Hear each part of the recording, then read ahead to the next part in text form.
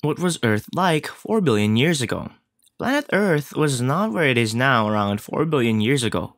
It was born from a solar nebula at a distance from the Sun. It has undergone several processes to be where it is now. The processes are the ones resulting in its uniqueness, composition, and its ability to sustain life. Are there any other sources or specialists trying to explain how Earth was before?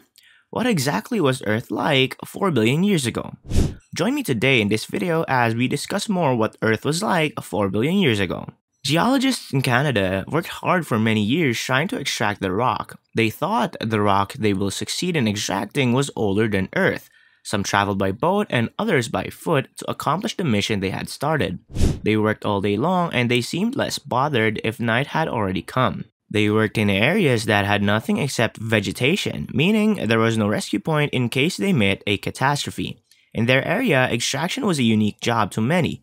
The areas had a lot of snow and ice during winter, but still, they could try until they find a place where heat action has taken place. This made their work easier as they could see through and perform their duty. However, challenges did not stop them from achieving what they wanted. They worked hard to realize what had shaped where they lived to be and how it was. The first rock they met was metamorphic rock, which looked beautiful. It was unique since it resulted from continent collisions that gave rise to it. Pressure and heat are the ones that expose the rock to the surface. The geologists took the sample to the laboratory for tests. After decay tests, they were able to discover its age. Acasta Gneiss was the name and it was 4 billion years old. It is the oldest rock on Earth. It has withstood several harsh environmental conditions for its survival course. Even if it is the oldest, its age does not surpass Earth. 500 million years are missing from its history to meet Earth's age. The geologists have tried their best, but have not met a rock the same age as Earth. The rock's age is the same age as the one plants and animals have existed on Earth. About 4.568 billion years ago, Earth came into existence. This was before the Acasta Gneiss rock took its original form. Earth was born out of gravity pulling small dust particles and clouds together to form large rocks. A large spherical body that is Earth took its shape about 150,000 kilometers from the Sun. Inside Earth was iron and nickel among other metals. The metals being heavy, they settled at the bottom of Earth forming the core. This was due to the high force of gravity present which the elements were unable to withstand. After the elements settled, the Earth separated into mantle and core. The surface of Earth was exposed to space and cooled to form a thin layer of crust.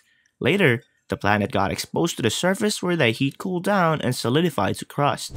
Things seemed normal for some time and after the occurrence, Theia also struck. Theia is a Mars-sized protoplanet that collided with Earth. Several movements of Theia resulted in it being closer to Earth. The temperature resulting from collisions between Earth and Theia made the rock turn to solid and then to liquid and to vapor last. The crusted mantles of both planets were stripped away. As the dust settled, the Earth still remained unrecognized. The rock from the mantle goes down as molten droplets and dust. The sky is separated into day and night. The energy from Theia collisions increased the planet's rotation, making it to be complete within 5 hours.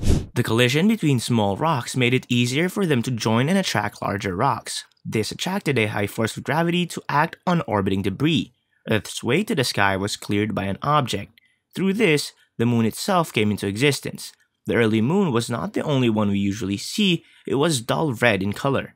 Through the escaping of heat from inside the moon into space, it changed its color to gray. The moon also spins more like the Earth. It was 10 times closer than it is today. From the planet's surface, it appeared 15 times wider. It will require much for anyone to hide it from view. Through all these actions, the world has now something orbiting 20,000 miles away and it has a significant impact on the world. Theia's impact on Earth had come along with a great amount of heat on Earth's surface. Through heat action, the crust solidified and the molten mantle became an ocean. As the Earth and Moon rotate on one another, the planet bulges out more. Extreme temperatures on the surface of Earth make life uncomfortable sometimes. Lava floats and fountains of magma make life unbearable by bringing air absence. This brought a new Earth into existence, which could have shocked many if they visited it earlier. The Hadean Eon. It is hard for anything to survive on this red planet due to the hostile environmental conditions present. The Earth was not the blue one we all see now. It was something else with extreme temperatures brought by lava flow. During this time, heat was 3 times the heat we experience today. This made water evaporate away. In the end, if the Hadean stage comets and asteroids were still present on Earth, it was characterized by extreme volcanicity as the Earth was struggling to cool. Hydrogen and helium continued to leak from the atmosphere during this time. Oceans that were present during this time had extreme temperatures of 446 degrees. During this time, the Earth and Moon competed for space. Later, the rate at which the two were spinning slowly decreased. The effect led to days and nights growing longer. Great gravitational forces present locked the Moon. The same case happened to Earth before. The Moon now took the same time it takes to orbit the Earth to rotate its axis. After this, the Moon started moving away from the Sun at the rate of 4 cm a year, and this is what it does exactly up to now. The Moon shrinks from its view and then the thickening crust takes over. This makes the Earth's surface stable. The presence of convection currents in the mantle forced molten rock to the surface. The rock cooled and moved the magmatic seas. During these times, hydrogen and helium escaped from the atmosphere. Though they were not the only components present, other gases and water vapor were present. Water vapor condensed to form a cloud, high and low pressures developed leading to the fall of the first rain as a result of wind blowing between the pressures.